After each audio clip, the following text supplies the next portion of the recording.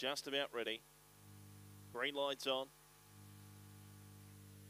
Set. They're off, winning the start in the centre. Bel Ali away fast with Stiff Wind. Zeba's Legacy through on the rail will go through and take the lead. Zeba's Legacy onto the side, led from Stiff Wind. Bel Ali across went to Auspicious Queen. The Digitorum got a check. Passed by Decimate Postman Pickett near last. Coming off the back at Zeba's Legacy, 3 lengths in front. Stiff Wind in second, then Bel Ali, Decimate. Further back, Auspicious Queen, Dundee Haunted on the turn. Zeba's Legacy going well though. Out clear of Stiff Wind, and Zeba's Legacy won it beat Stiff Wind, Bel Ali and Decimate. Next in Auspicious Queen from Digitorum. They were followed by Dundee Haunted, Postman Pickett. Winners run 29.51.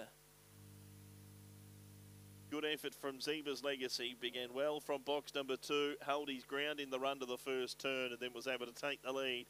Swinging out through the pen on the first occasion.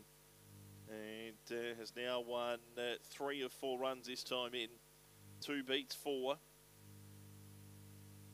Third across the line will be 5. And fourth in to number 6. 2, 4, 5 and 6 after the running of race number 11. Zeba's Legacy by Barcia Barlett of Pink Shoelaces for Jay Worsfold and Angela Langton.